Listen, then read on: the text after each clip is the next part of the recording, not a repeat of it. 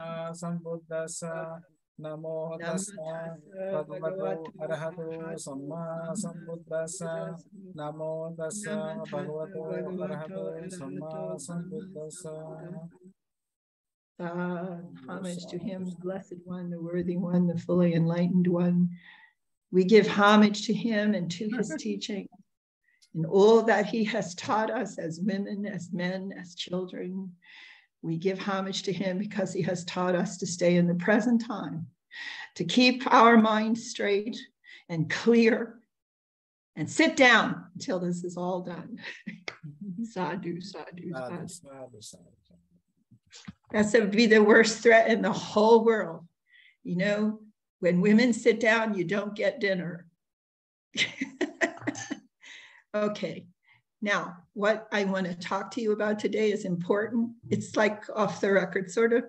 I have to get some hot water first. I'll be right back. What I want to talk to you about is important because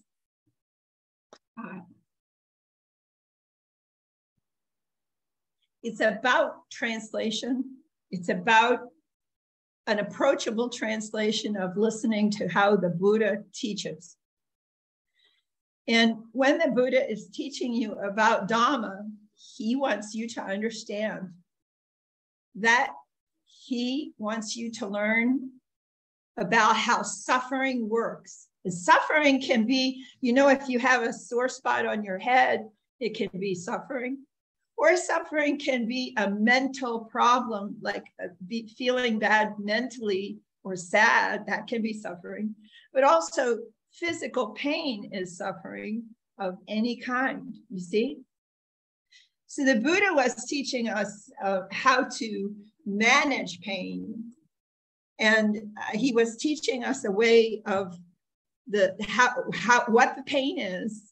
And he was telling us how it actually works. And then he even told us how we could make the pain less so it didn't hurt us so much. And if we're taking medicine that was covering up the pain, sometimes that makes your head, makes you groggy. It makes you so you can't think very clearly, you know?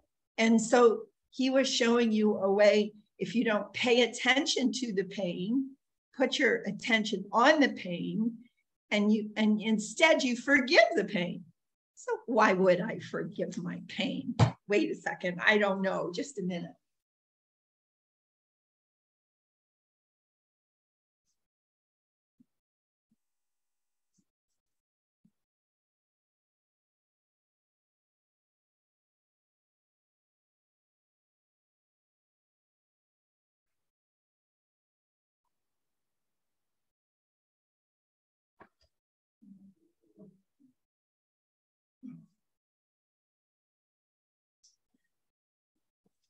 I have to, right now, when I'm teaching you, I have to make sure that my throat is clear so I can even talk right now. So that's why I go back and forth like a silly goose.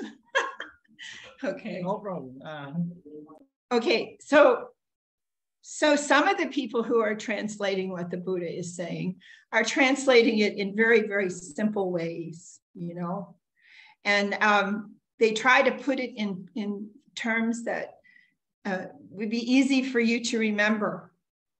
Now, one of the things I like, I found one here in this little book, is very, very clear.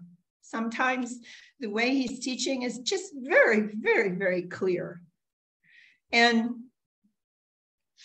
let's see, the first part of this one. That's not it.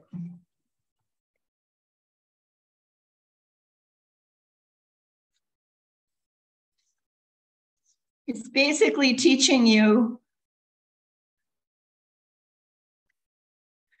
Here's one. No life is permanent. Like that means, you know, you're born and you live and you just don't get to die. It's permanent. We wish it would last longer sometimes, but it doesn't last longer. Everything comes and then it exists and then it passes away. but nothing lasts forever. And knowing about this helps us to understand that we can just let things go and stay in the present time. So what is present time? Present time is meaning whatever I'm doing and practicing. So what I'm going to be talking about today, different ways, is how are we going to use the meditation to help us with things that we're doing in our life. How are we going to use it? That's the most important thing, is how we're going to use it. If we are not talking about how to use the lesson of right effort, if we're not using it to help us in a daily things that are happening to us, what good is it? Why should we be practicing? Now, Bhante needs to help me a little bit. I trying to figure out how to share screen with this program. Just a green button here. And then I go to whiteboard, I guess. I mean, how do we get the way? Let's see. There will be an option. When you share screen, there is an option. Oh, Whiteboard. Whiteboard. I see whiteboard, but I can't make it get big. You just click on it and it will become a full screen. I thought so, but wait a minute. Nope, I can't make it work. I can't make it work. How do I make it big, Bhante?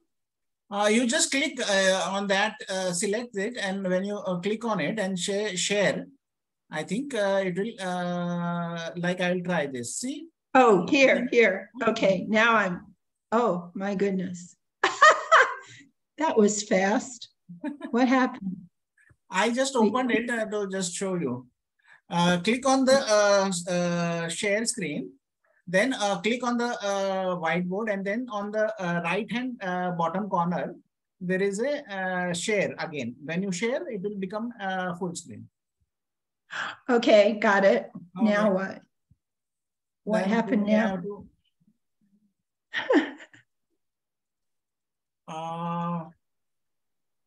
One more time. One more time. There, but this screen thing is still here. I don't know what that is. Okay.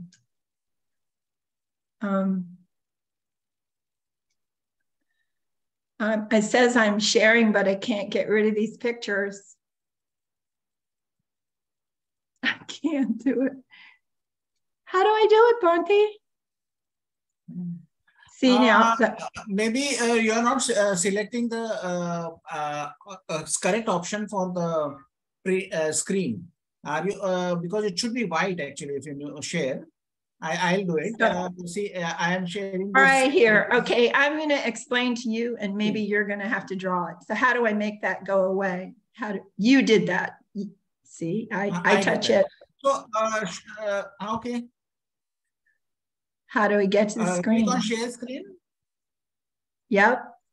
Now click what? on the whiteboard, and then on the bottom share. On the right hand side bottom, share. I don't know why this stuff is here now. I'll just stop the recording now. Sorry. Where I'm showing you. So you draw a dot. So the first thing I teach you when I'm teaching you how to practice TWIM, I'm teaching you the 6 R's, okay? I'm going to teach you how to send loving kindness to yourself, okay? So the first thing I'm doing, I'm teaching you targeting. A target is when I aim at something and my objective is to hit that. So the first thing is he's drawing a target, you see? Okay, so he's trying to show you over here that you're sending it to yourself. So you say, may I be happy? May my mind be peaceful? May my mind be calm? And you're smiling and you're sending loving kindness to yourself. When you're sending loving kindness to yourself, It feels good. You're sending metta. And it's like if it was a hot day in India, it's like a cool water coming down over you, like a waterfall. It feels so nice because this is loving kindness. And when you are feeling the loving kindness come down on you, that is also, you cannot have any thoughts about hating somebody or being angry about hating something that's wrong, hating the pain or hating that somebody did something. You cannot think about hate when your mind is producing metta, loving kindness. This is what the Buddha discovered. Now, the second thing that happens is now we did this. This is where he has you sending it to yourself. But now what I want to show you is now suddenly this feeling that is in your heart and you're sending the loving kindness to yourself and you're not feeling any thoughts about hatred anymore. And so then what you do is we ask you to feel it moving up into your head. The feeling moves from your body in your heart. It feels warm when you're sending, but now you send it up to the head. So if we had this picture, Bhante, if we had the picture down here, we would say, okay, first I'm sending it to myself, and then I'm going to send it up into my head. Once I send it up in, first to the self, then to spiritual friend, and then it goes to the head. So that is how. Right. We're sending it to a spiritual friend. We're sending it first to ourselves, and then we're sending it to mommy. So if Narada, if he's there, Narada's sending it to your mommy, you're sending loving kindness to yourself, and then you're sending it to your mommy. And then when you're sending it to your mommy, that's a spiritual friend, the first spiritual friend. Whenever you're teaching children, you are always teaching the children to send the loving kindness to themselves first and then to their parents. You teach them you teach them how to work with the metta and the karuna, the loving kindness and the compassion and the joy. You teach them in the family first, and then outside. I want everybody to remember this. Okay. So you're sending it to a spiritual friend. So the first target was yourself. And this, when you're sending it to yourself, that's a kindness, isn't it? It's a kindness because you might have pain or feel bad. So sending it to yourself, you need some loving kindness, don't you? So there's nothing wrong with you sending loving kindness to yourself and helping yourself feel better. And then you're sending it to a friend and you're wishing them to be happy and you're wishing them to feel good. See? And when you start sending it to the friend, something else happens, something very special. When you start sending it to the friend, what happens is then there's no thoughts of cruelty happening, because compassion is when you are compassion for yourself, but also compassion is a soothing thing. It is a quiet thing, and it takes away thoughts of cruelty. Like, what is cruelty? Cruelty would be like, I'm going to get some ice cream, but I'm not going to let anybody else have any ice cream. It would be being selfish and taking stuff away and keeping it to myself. It's not the answer. Being kind to myself is the targeting, but then you're sending it to the friend. So first target was myself, second target was the friend.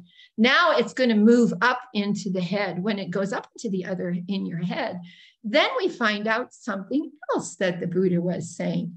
And this is generosity too. This is dana. Dana is generosity. Can you remember that?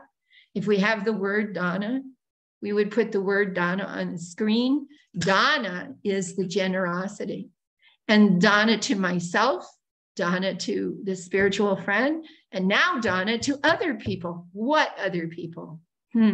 lots of different other people in the world. And the other people that are in the world, they need to understand the benefit of generosity too. So the generosity is important to put out the generosity. More you give to people, the more you give to yourself in loving kindness, the more happier you will be internally. When you're giving loving kindness to the spiritual friend, you will probably start getting loving kindness back from the spiritual friend to you. So the more you give, the more you get back. What goes around comes around. What you put out gets back. And so this is a system the Buddha called karma. He called this karma. And this karma is an action that is a circular action. This karma just means action, but the kamapala, the fruit of the action, is when you are good to other people, they start to be good to you. And that's what we want to have happen, right?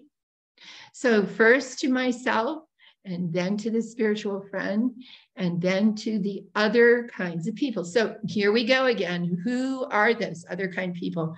Now Bhante can go underneath where it says other people. We will put 11 little marks, 11 different marks. There will be 3 more spiritual friends, and spiritual friends are just people that you really like the person, and they're not a family person. They have to be a person that's alive. They can't be somebody that's dead when you're first working on them. They can't be somebody that's dead, because you don't want to think about a bunch of stories.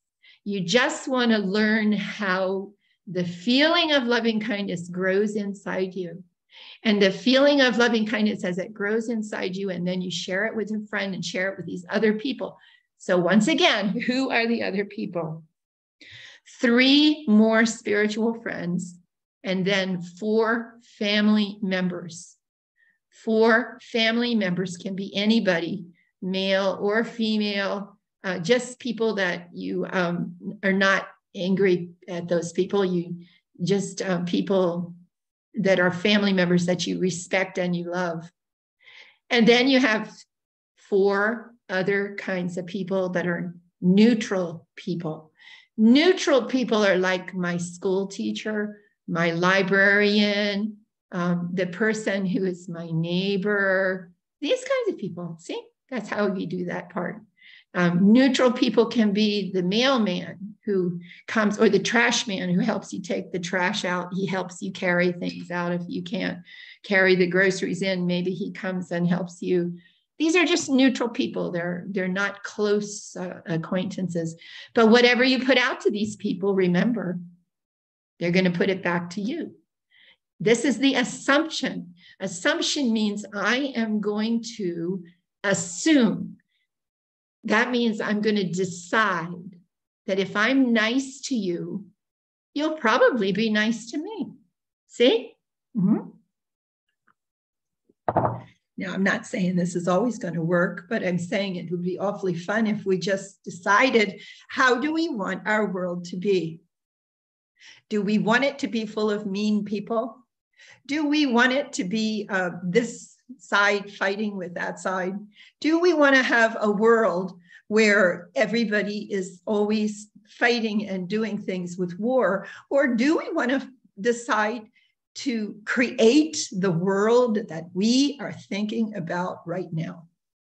What would happen if I told you, and this is the truth, what would happen if you know the world the way you want it to be right now, and for the rest of this week, you decided to make the world that way all week long?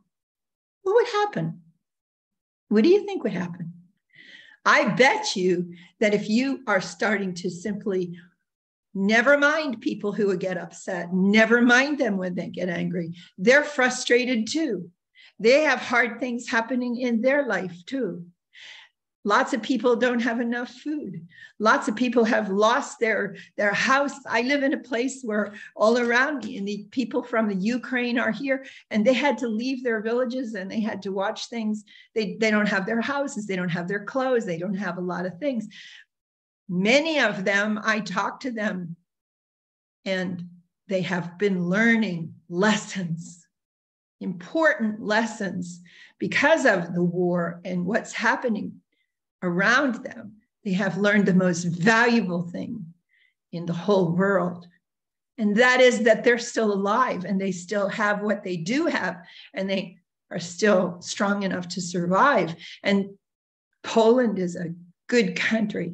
Poland opened its doors, and Poland let over 1 million people come because they had to run away from the war, and they'd lost their homes and lost everything in their businesses. But you see, we forget our own power. As human beings, our biggest problem as a human being is we forget we are not powerless. If I'm sick, and I'm very sick, so if I'm sick, why can't I be smiling and be sick? I'll tell you why. Because what is wrong with me is here. There's no way I can make it go away and change right now. It's the truth. And whenever the truth is right in front of us, there's a saying, you have to allow the truth to be there. You have to make it okay for it to be there. When you're hurt, when you're sick, when you have a disease like I do, then you come back to the feeling of being happy and making a wish for your own happiness. And while you're doing the meditation, you have to remember something about the truth. The truth is, when a sensation comes into your body, or when you're feeling bad in your head, or when mom is really upset about something, and you don't know what to do next, you have to remember that that's there and it's happening right now. And that's the truth. And it's okay for the sensation to be there. It's okay for it to be there because it has to be okay, because it's there. Anytime you try to fight with the truth of what is happening, anytime you try to control the truth, and anytime you try to make the truth be anything other than what it is, you're going to suffer. You're going to suffer because you want to make it into something else that it isn't right now. So what should I do, Sister Khema? What should I do? If you can't make it change, maybe it's okay for you to accept this is what is happening in your life right now. And while it's happening, you simply accept it, forgive it, let go of it, the tension it causes in your head, relax your head and smile and come back. So what you do is I want you to play a game. I want you to play a never mind game. Just never mind the pain. Let it go, relax, smile, come back. You put up a big sign. You can write a sign, paint a sign and put it on the wall. I'm going to let it go. I'm going to relax. You can paint a little picture of a smiley that's relaxing. I'm going to let it go. I'm going to relax. I'm going to smile and I'm going to come back. Because why? Because that's all you can do.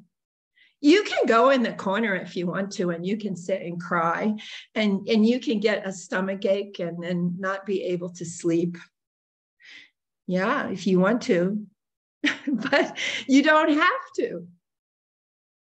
You can leave it alone and it will change. Everything changes. Do you remember I said that nothing stays the same?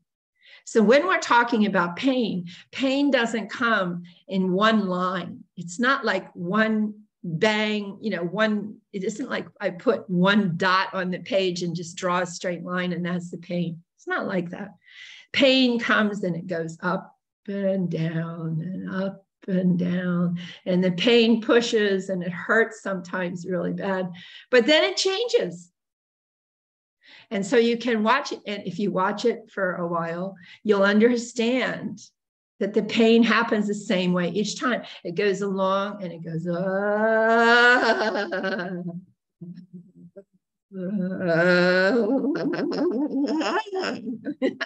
it does this. You know, some pain, it goes like this. Some pain goes along like this, and it goes, pain, and then it comes back again. It goes, that's the pain. So you can draw pictures of pain. You can draw pictures of pain, and sometimes they're pink, sometimes they're red, sometimes they're hot, sometimes they're cold. You can draw pictures of the pain. But you remember something about the pain. The pain is the present time. The pain is the truth. We cannot change the truth. And so what we do with it is we change it into something positive instead of just letting it overcome us. That's what we're doing. So let's go back to the targeting. First of all, what did I say? First of all, I said we sent it to ourselves. And then I said we sent it to a spiritual friend. Hope Khanti's still there. Okay. And then we sent it to the other kind of people. It went up to our head and we sent it to other kind of people because we don't want to hold on to all this loving kindness. You can't hold on to it, put it in a bag and keep it in your pocket. Well, that's no good. I mean, I know somebody who really gets upset if I hold on to it. Just a minute. I have a friend who comes to my meeting sometimes. I come to the meeting. Let's see if I don't live here alone. I actually live here alone, but I do have some company, and sometimes this little guy comes. We didn't really give him a name yet, but he keeps me company. And would you like to say hello? Well, yes, I'd like to say hello. Hello. Hi. Hi, can you see me? I'm there. Yep. I don't know if you can. Let's see if I can. I think background you have to remove. Yeah, now. Hi. Hi. I'm here. This is Khema. Hello. Hi. Oh, look, there's a little boy. I see. Oh, look at that. Well, I live here, and I have pain too. I help Sister Khema with her pain. She understands that I can change her pain anytime she can change. I need to figure out this better. Anyway, I'm going to sit down now. He comes in and kind of helps me to remember that my pain can change anytime. It doesn't have to stay the same way. So if there's pain in your body and you relax into it and accept the pain, then it gets lighter and it doesn't get so hard, okay? So here we go. Here's the targeting. First of all, I sent it to me. Then I sent it to a spiritual friend. Then I sent it to the other people. Now, where are we going to send it now? I think we have to send it a little bit further. Where do we have to go? We have to send it to the people all across the world. We have to send it out, all across the world. And so the best thing for us to do, in my humble opinion, you do squeak, don't you? Yeah, okay. In my opinion, we should send the loving kindness to all living beings. Do you think that would be okay? We could send it to all living beings in the world. Is that okay? Is it? Yes, you're doing a good job. Okay. You can send the loving kindness to all living beings in the world, including President Putin and the President of Ukraine, including the United Nations, including the presidents of all the countries, including the whole world, and especially including the men in the world, that they need to stop fighting. They need to stop arguing. We can send the loving kindness to all of them. and send the loving kindness and happy feelings to all the women in the world, so that women will simply stop working until there is no more talk about this using of bombs anymore. It's a simple thing. This world is obviously messed up because we have enough money to feed everybody. We have enough money to house everybody. We have enough money for children to have what they need and parents for what they need. The only thing is we're selfish and we're not taking care of it. If people had what they need, there wouldn't be any need for any war anymore, would there? What are you going to fight about? If you have what you need to help each other. We don't get it. And we don't deserve to keep living on this planet if we don't figure this out. It's simple. So you learn how to change the world. How can we change the world? Individually, us. First, you send loving kindness to yourself.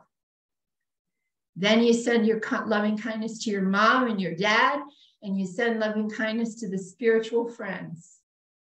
Then you send it to the other kind of people. And then, Bhante, what we need to do is we need to come down like here in this part over here. I don't know. Over here. We need to make a big You circle. can take the pen and start drawing also. You can also try. I don't know how to start the pen drawing. Left, you can select the pen over here. On the left. Is it over where it says down? Yes. It doesn't draw. I've been clicking on it and it won't pick it up.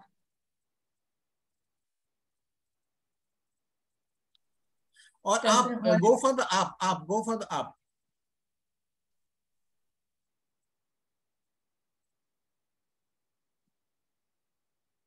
You see? Oh, okay. I did something. Okay, here we go.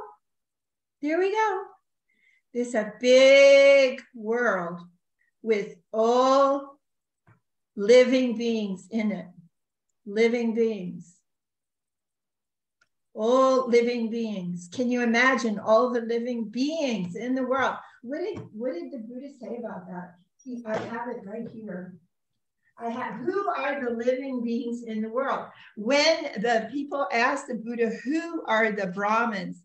Who are the important people who are asking the questions about suffering, asking the questions how everything works? Who are those people?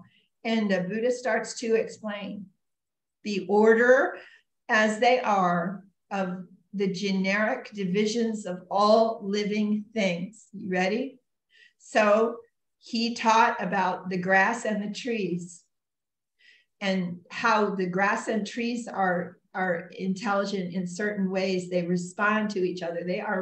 The trees can talk, trees can communicate by bending their leaf and lifting water, all kinds of things.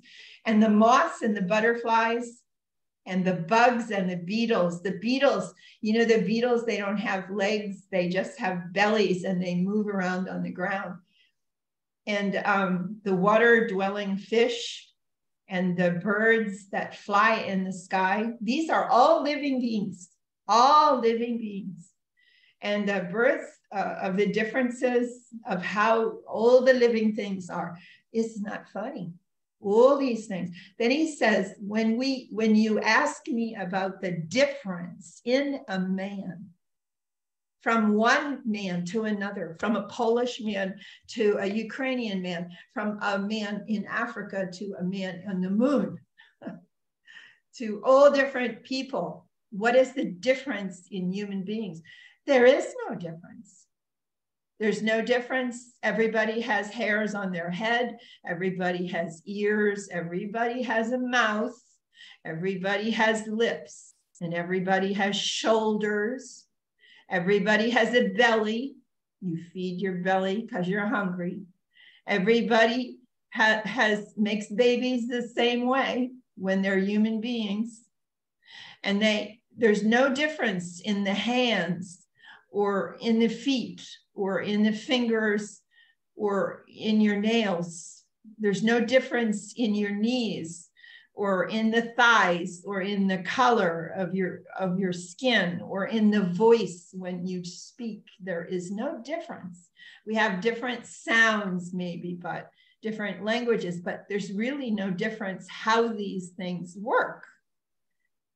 And then there's nothing distinctive that can be found that is dividing up human beings. It's only in our imagination. It's only because we make up stories. It's only, you don't learn to hate naturally. There's an old song. You've got to be taught to be afraid of people whose eyes are oddly made. You've got to be taught before you're 6 or 7 or 8. You've got to be told these things. These things are not natural. These things, differences between people, are just a mistake to start talking that way, because we all need water. We all need land. We all need housing. We all need clothing. We all need to be kind. We need to be full of love. We need to share. These are the things. Now, mothers traditionally, if they have not been taught otherwise, women are the caretakers of the loving and the loving kindness and compassion and the joy and the sharing and the working together. It is our husbandry to do this in the homes of all human beings in all religions across the globe. And like I'm saying, I was upset in the beginning of this program, and I was upset for a reason.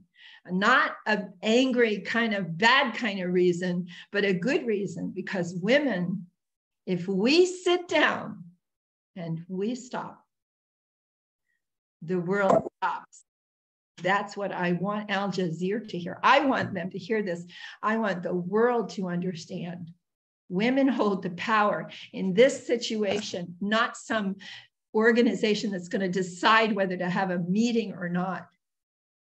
All chemical development and weaponry and all of that needs to be put aside. It needs to be destroyed. Every bomb, every chemical weapon, everything that can hurt anybody should be outlawed completely off the face of the earth, unilaterally, in every country in the world. And women should just stop. That's the end. So when you're talking about loving kindness and you're talking about what we're talking here in doing it, this, you're sending to living beings. How do I send to living beings when it's my turn to send to living beings? How do I do that? I do it this way. I can't even make a big wing anymore. I don't know how to make the big wing, big wing to fly away, and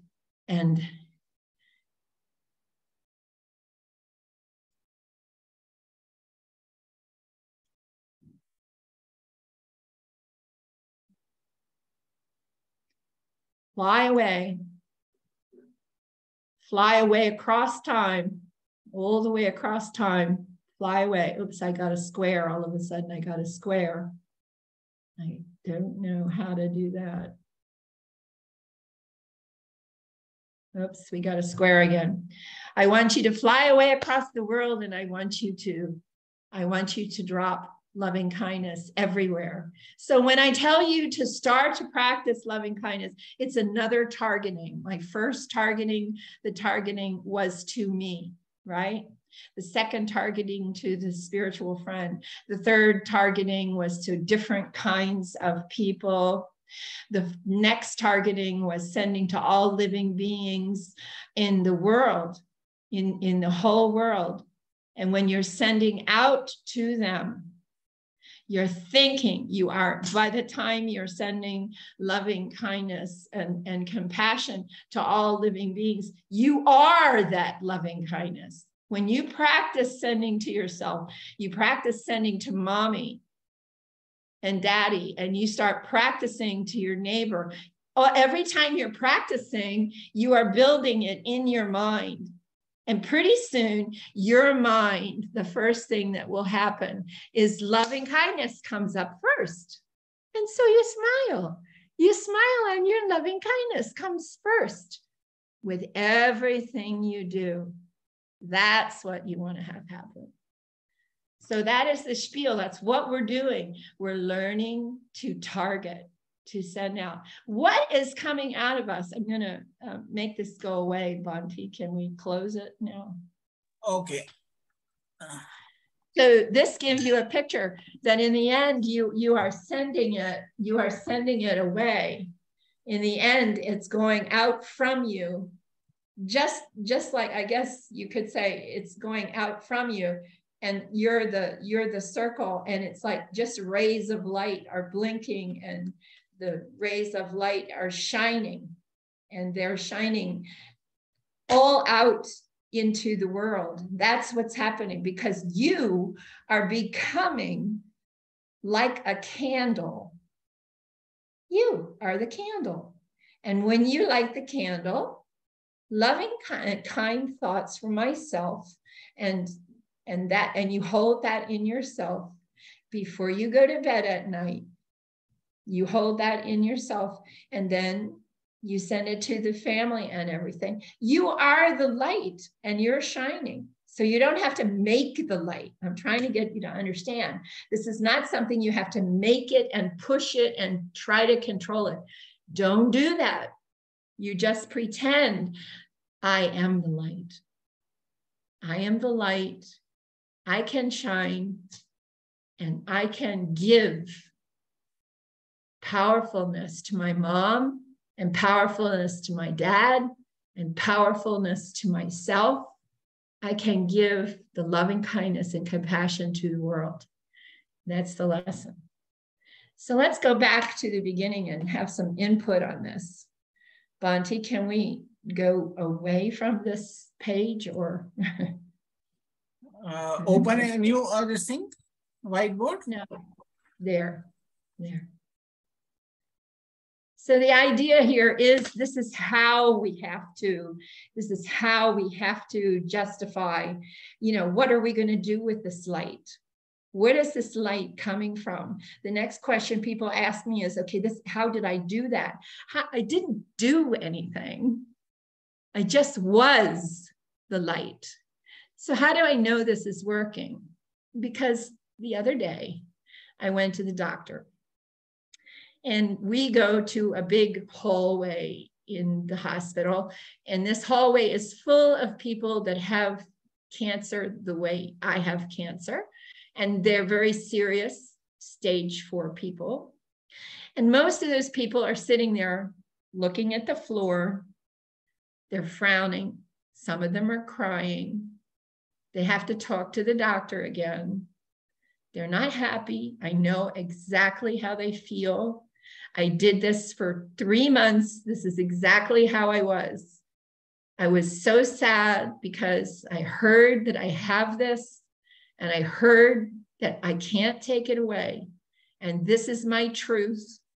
And this is what I live with now. You see?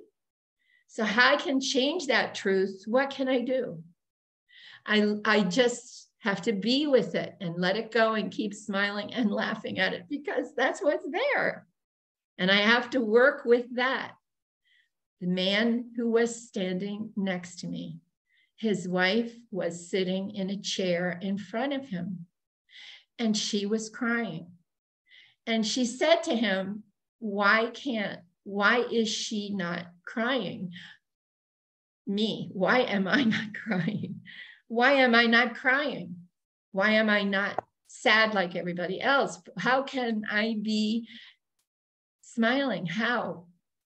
And I didn't have time to talk to her except to say, because I made a decision. I did. I made a decision after 3 months of this disease telling me I am powerless. This disease is happening to me. I decided, what if this disease is happening from me? What if I get to decide if I'm going to be powerless or not? And then I made a decision. If I can't fight it, if I can't change it, I have to look at what's there that is good and pure. And I have to take that and think about that and feed that to myself. The loving kindness is for you. The loving kindness is for you to share. And when you share it with your dad and your mom, or you share it with another person who is sick, each time you do that, you're feeding yourself. You're feeding yourself love. And that love grows inside of you. Yep. And what you put into yourself and you put into other people comes around and keeps feeding the world. So before anything else, you are creating a new world every time you practice loving kindness. So that's what the story is. Does anybody have any comments about this? Are we getting closer to talking about what happens when we start taking the practice and doing it all the time, not just in the hallway with the doctor, all the time when we're living our life? Are we getting closer to understanding how we can use it? You tell me. Anybody?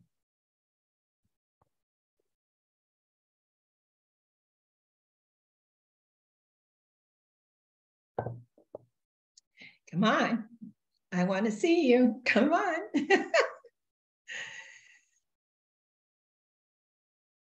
Tell me what. Tell me what you do with your loving kindness. Tell me what you do with your practice. Question time. We have to be interactive.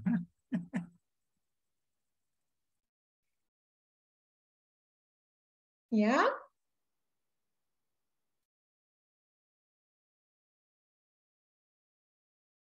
So Narada, what is the story? Is this your little boy? You have to turn your... Yeah. Yes, Yeah? it's Khema. She's my little boy. And these 2 days, I asked him to do the guided meditation by David from YouTube. And he tried 30 minutes. You want to share about the meditation? How about your meditation? She write it. Oh, that's good. Good job. So he did that. Yeah. That's very good. So you're drawing a good picture. So then the last picture is like a big bird, and the big bird is flying and taking it to all living beings. That is really good. I'm happy to see that. I hope I can help more children to understand what this is, because this is how we change the world. We're not stuck. We know what we want our world to be like. We just have to make the decision to get up in the morning and start being that world. Yeah? Good for you. Thank you. Thank you. Anybody else?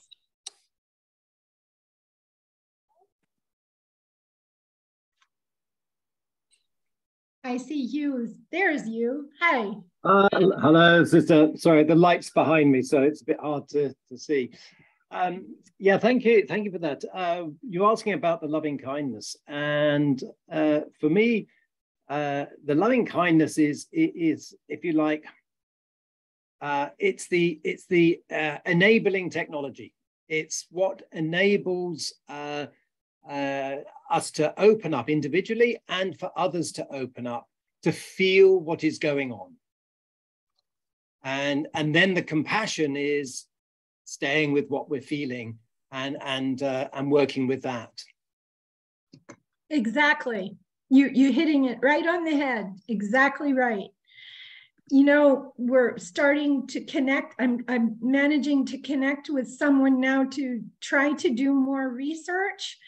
And that person is working on with children, learning the best way for them to learn with young learning is to remove to get connected, like you're explaining, and to activate the loving kindness practice, the loving kindness and the karuna mostly, you know, and see the hatred and the thoughts of hatred and thoughts of ill will just melt away. And then when they're more balanced, the question, you know, she's working on the tension and tightness, documenting how you can remove it by practicing this way. And what I'm trying to do is prove that there are 4 different chemicals coming from the brain, hormone chemicals, 4 different ones for metta, karuna, mudita, upekkha, that are eliminating 4 different issues: hatred and cruelty and discontent and aversion. If we can do that, we're scientifically showing that there are actually four different chemicals that are involved with this. And I believe there are.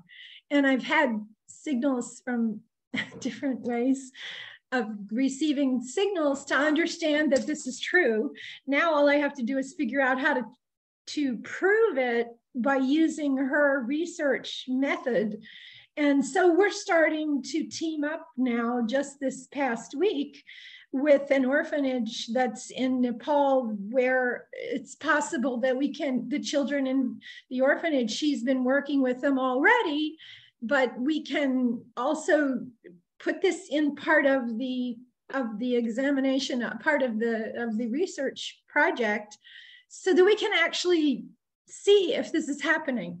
And we think it is, because we have oxytocins. I don't know if you've heard about oxytocins, are the new, they call it, they would say dopamine is released with loving kindness.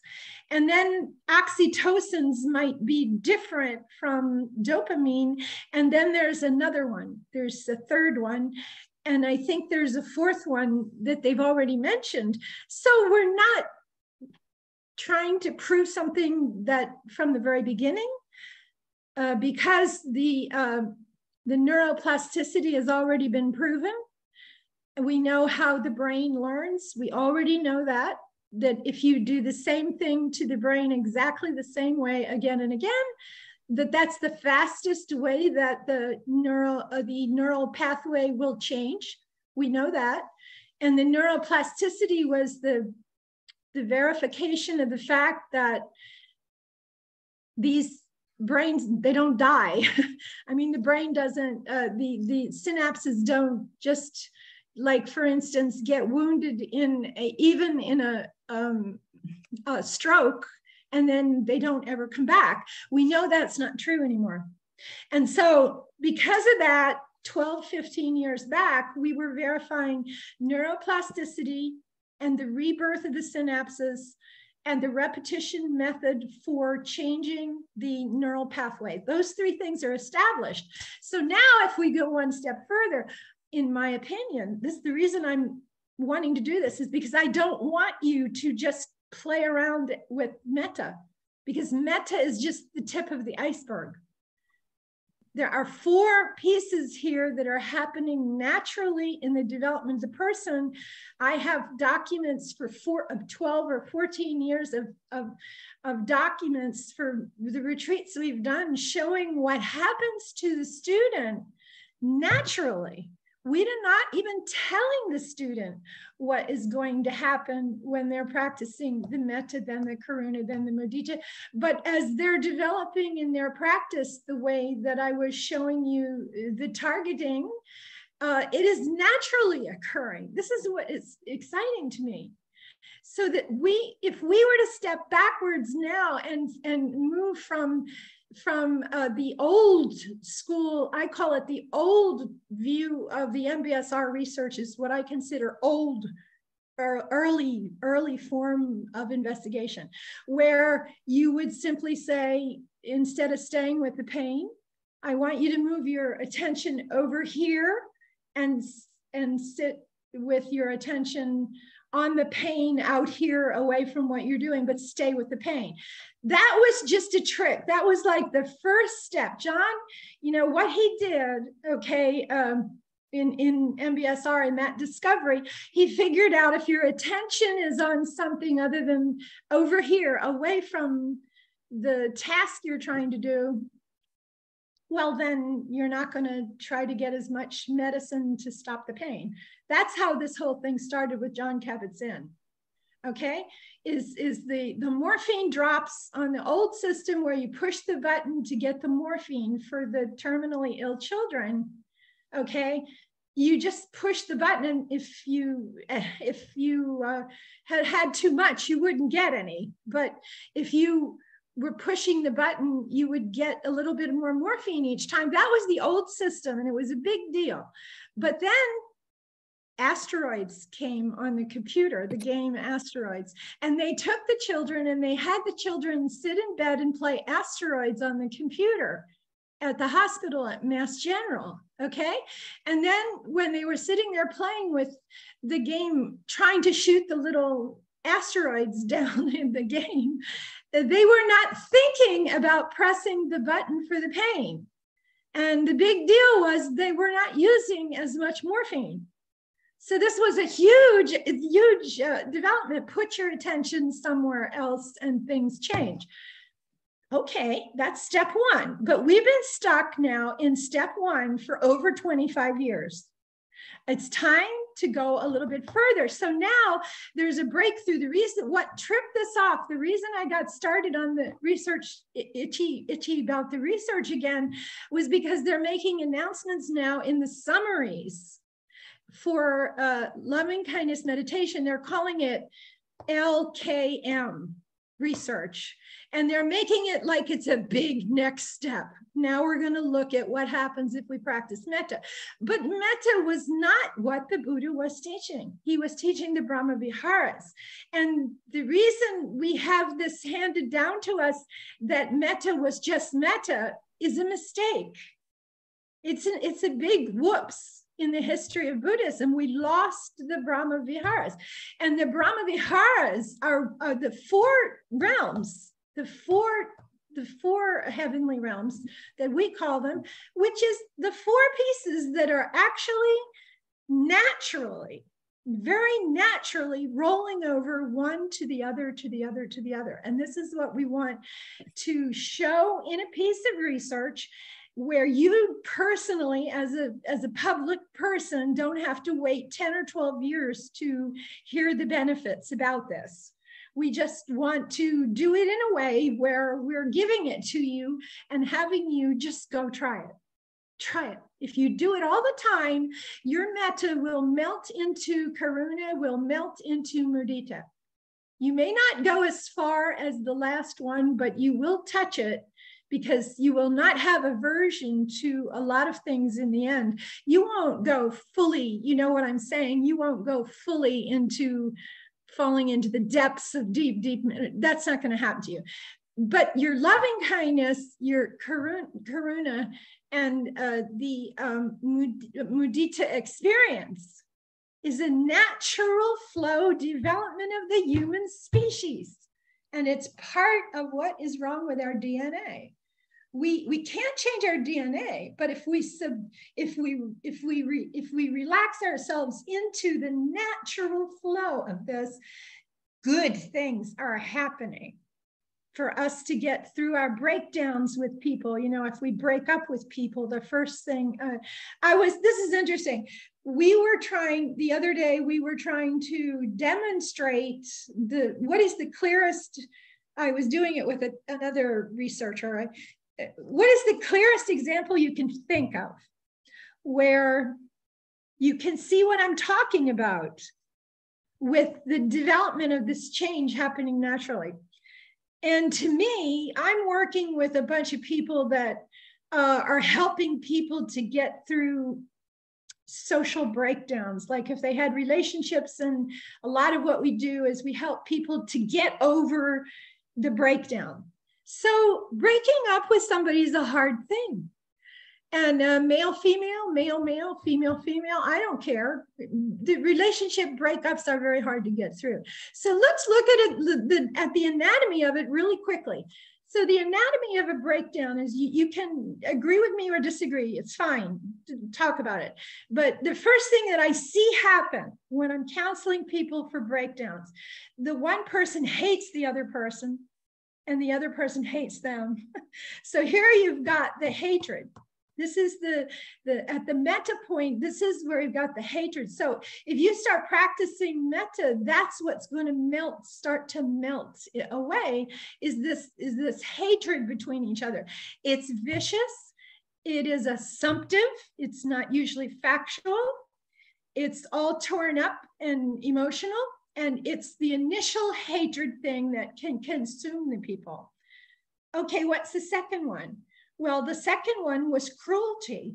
With karuna, when it starts to soften, something else is changing. So what was left when you let go of the hatred in this breakup relationship appears to me to be cruelty. So if you were talking about breakups between between human beings, and you're talking about cruelty, what do people do to each other after they're through initially the heated, hot, I hate her for what she did, I hate him for what she did. What is the next piece?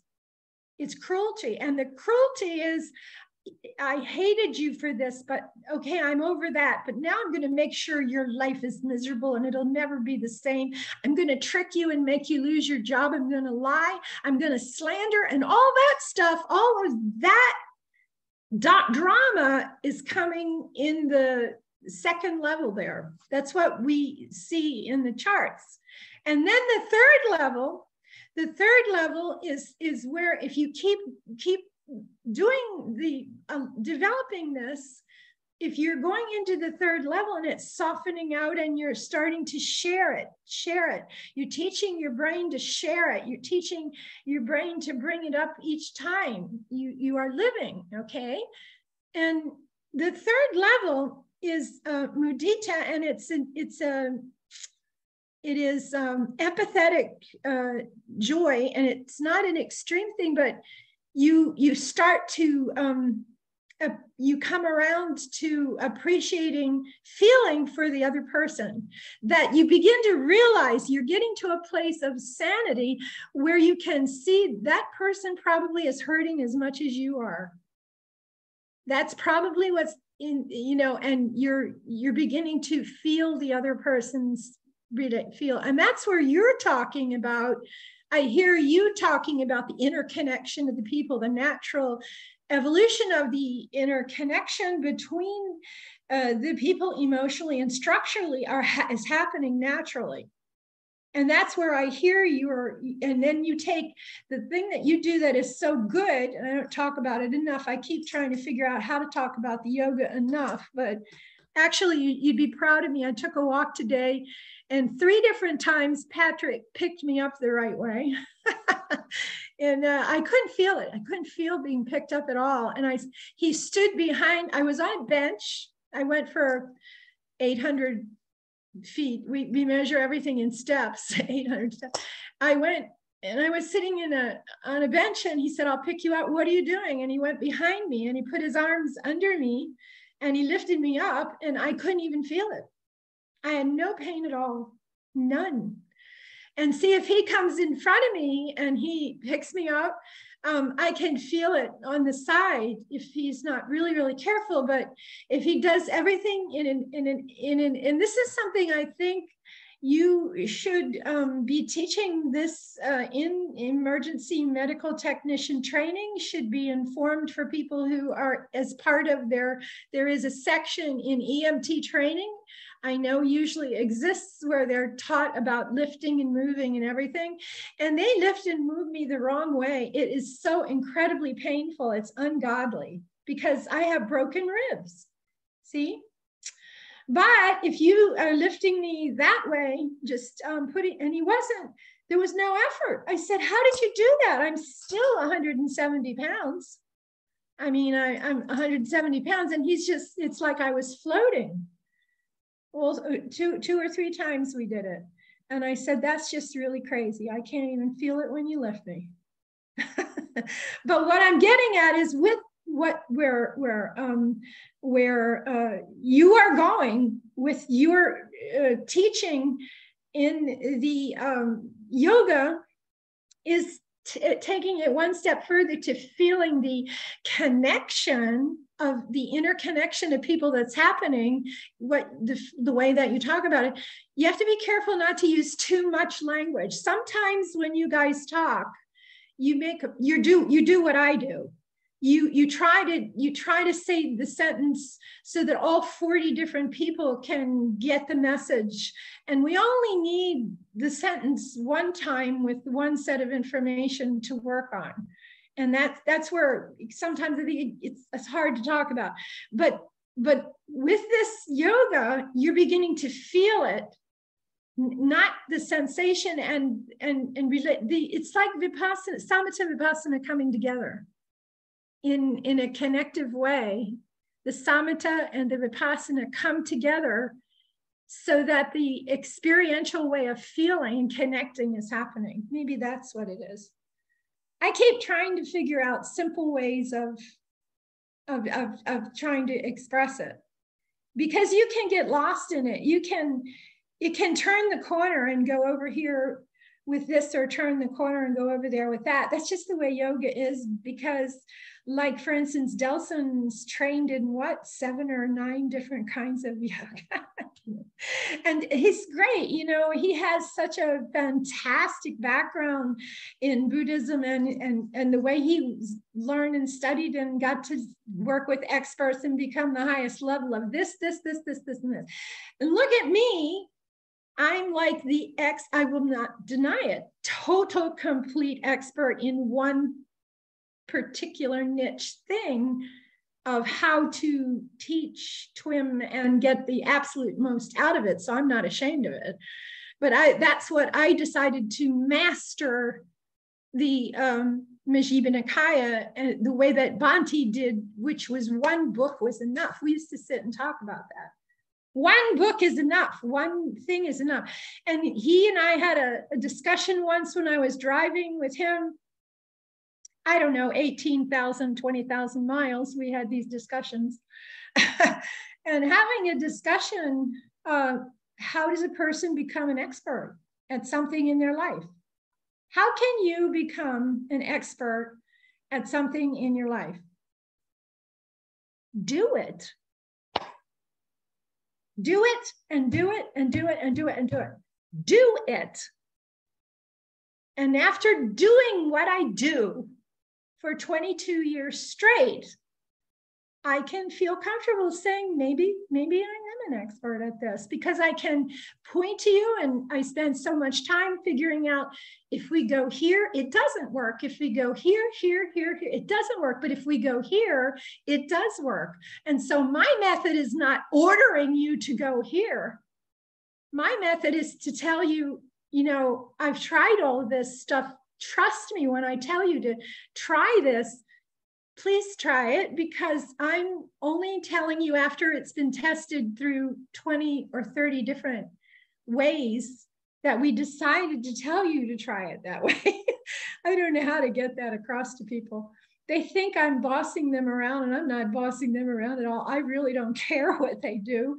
But I'd like to see it work, and all I can do or hope for is to share stuff with you until I can't anymore, you know, is to share it and then have you try it to see whether it works. Because the bottom line in Buddhism 2,600 years later is only one thing. There's suffering, there is the cause, there is the cessation, And there is a way that it works to release it or it doesn't. So that's it. It operates or it doesn't operate. There is no big lecture and history and literary examination and college degrees necessary for this thing. Does it operate or doesn't it operate? Does it relieve your suffering? Well, then go help people relieve their suffering. That's what I say. Thank you, sister. Yeah. It's very good to see you. I try to call you, but it's a funny time and I think in another month I'm moving to Budapest. I don't know whether that makes it better or worse. But I spend a couple hours a day, and we will be moving to Budapest probably in about a month, like 3 weeks or so. Maybe that's what we'll try. So I'm getting excited about that city because of connections, and people have come. I just want to say again to everybody here that if you've been sending support for us, why are you doing it? You're doing it so that this teaching can go on until I'm gone. And, you know, it will go on even after that, hopefully, because we have people trying to help us with writing books in 3 or 4 countries and recording the music that we've done and just all kinds of stuff that we have put together. And everyone that has jumped up and tried to help, it was a surprise for me because I've been so quiet for so many years. Nobody even knew what I was really about or what I was doing. They didn't know I was just doing what I was told, you know, to follow through with what Bhante wanted to have done in the direction that we started 20 years ago. They didn't understand that stuff, and we didn't stop to tell anybody. We just kept going forward. And then all of a sudden, in asking for help, people have come from all over the world to help us. And now we want to help other people by making sure they learn as much as we have figured out. That's what we want to do. So I'm happy that you all came. Anybody else have anything to say? I have a question. Yeah. Yes. Sister Khema. Sure. I have a question regarding the meditation, the Brahma Vihara. Yeah. Like loving kindness, compassion, joy, and equanimity. Yeah. So based on my understanding, 4 of them are just tools, and the object is human being. The object is human being, universe. That's the object. So I don't understand how to use the equanimity as the tools. Okay, equanimity, first of all, equanimity is a word. It just means balanced mind. Equanimity is like equal. You take the word, if I took it apart, we would tear the word apart. Bhante maybe can get on, I don't know if I can, what did I just do with the, here? You know, wait a minute. I don't know how to get back, Bhante. How do I get back on the screen? To the whiteboard? Yeah. Let me see. No, here we go again. No. I get lost again. So you're going on this thing, on the first option, go to the second option. I don't know what second option means. Just put tab after you hit share, then hit tab and see if it goes. Or I don't see where the word tab is on anything. Okay. See, I came to this thing, clear. No, I was just clear all drawing. So I could come. So I'll stop share. Yeah. Never mind. I have to figure it out a different way. It's just a mess. Okay, what I want to explain to you is this, okay, narrative. Okay, there's a word, and the word is equanimity. Okay, but the root word for equanimity is equal. So what does equal mean? Equal means balance, not out of balance. It means a balanced mind is all it means, is a balanced mind. So when you say metta, karuna, mudita are tools, actually, I don't know if it's right to say maybe they're tools. They're practices, the name of practicing. We don't separate them. They are degrees of development. So the first degree is to practice, we would start with metta is loving kindness, and the loving kindness develops into karuna. And the karuna turns into mudita, and the mudita turns into equanimity. Now, equanimity, if I had my ability to write pictures, I could do it very quickly for you. You sit down and you be still and you don't move. And the next thing I say is close your eyes, and then I tell you, let's just breathe. Now we're meditating and you're sitting still. That is a kind of equanimity. That's a kind of balance. You're sitting still and your mind is still. And equanimity just means that my mind is not moving. My mind is not thinking. It is not calculating. It is not analyzing. It is just being still.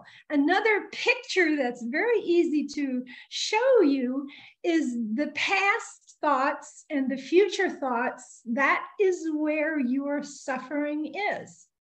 When you're thinking something in your mind that's bothering you, and you're trying to concentrate on doing something in life, and it's bothering you, if you look closely, the thought that is bothering you is about something that happened already. It's something from the past. It could be from this morning. You were angry at somebody, and that's still stuck in your mind.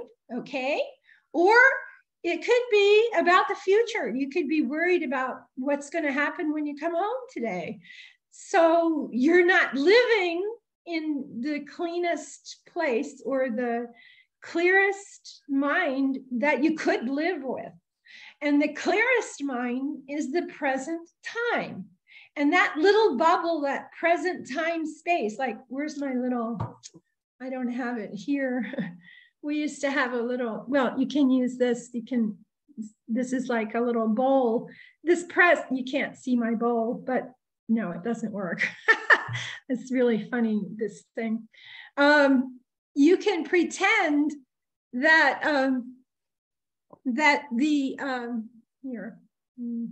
this right here, this top is the present time. And everything over here is the past, and everything over here is the future. But this little thing, this little cup, if it was a little cup, it's just the present time, and it's floating along like this.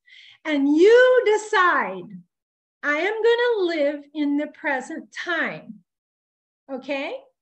And when you decide you're going to stay in the present time today, you will get very, very balanced, and the equanimity will get very, very still, and your mind won't be thinking about things in the past or things in the future, just thinking this.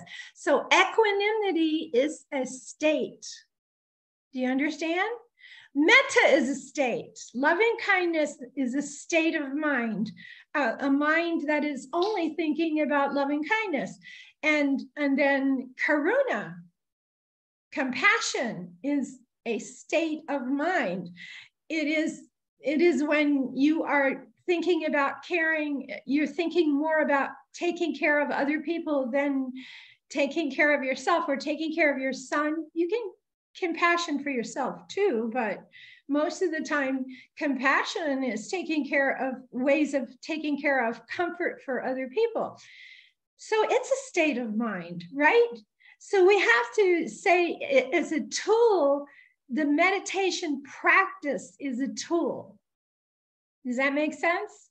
So the tool is the practice of the meditation, but what we're doing in it, the types of it, metta, karuna, mudita, upekkha, we are allowing those to develop, those states of mind.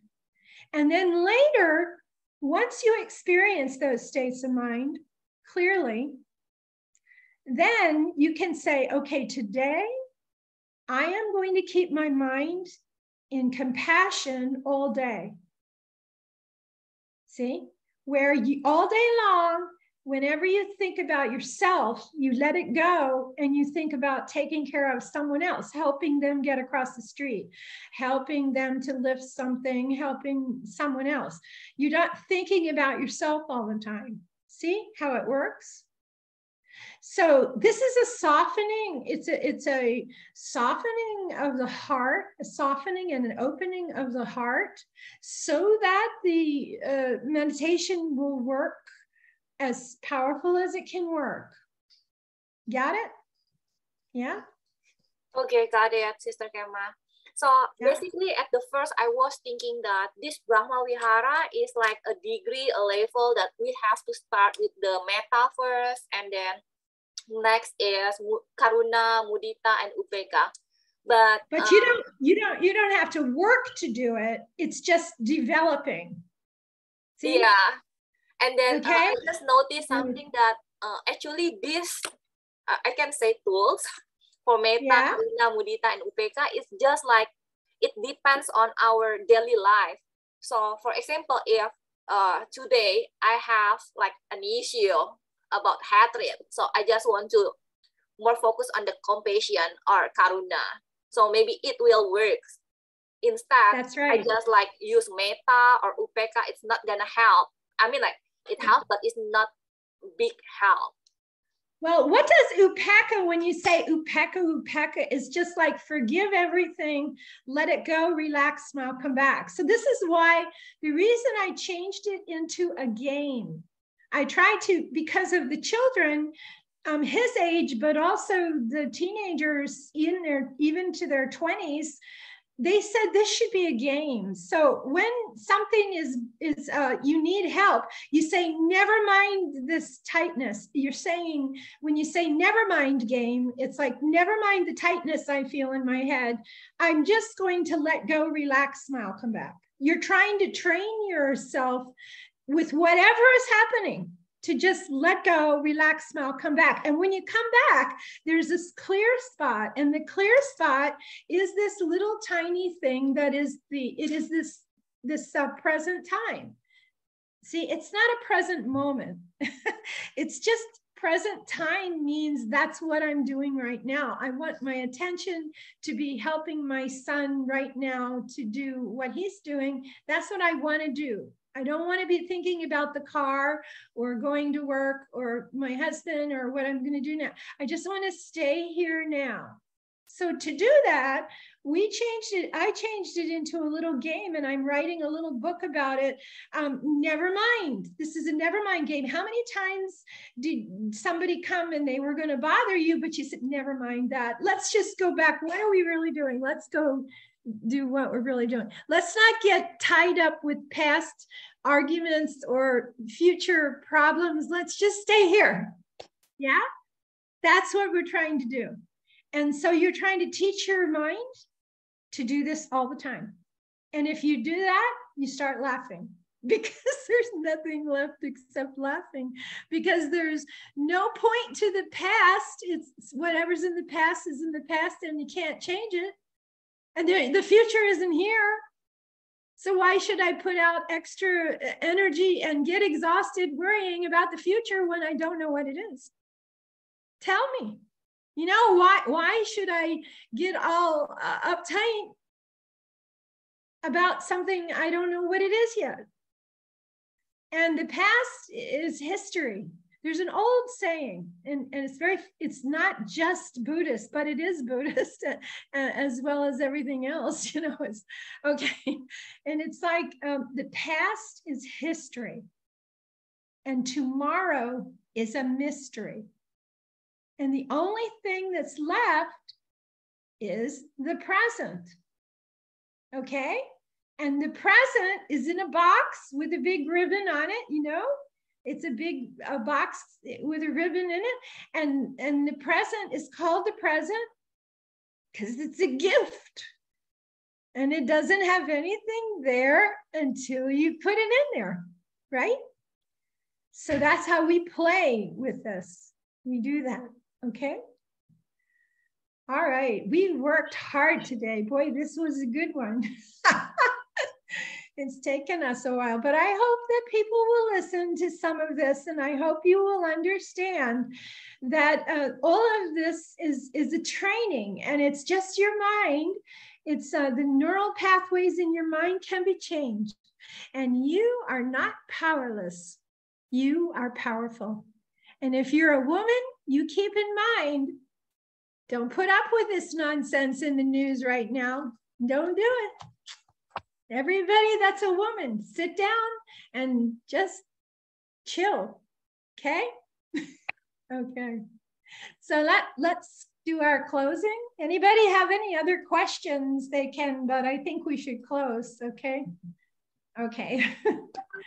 Okay. May suffering ones be suffering free, and the fear structureless be. May the grieving shadow of grief and may all beings find relief. May all beings share this merit that we have thus acquired for the hour may be for the acquisition of inhabiting all kinds of happiness. May be inhabiting space and earth. Devas and Nagas of mighty power share this merit of ours. May they long protect the Buddha's dispensation. Sadhu, sadhu, sadhu. I do have dreams of that actually coming out with all of us doing it together sometime.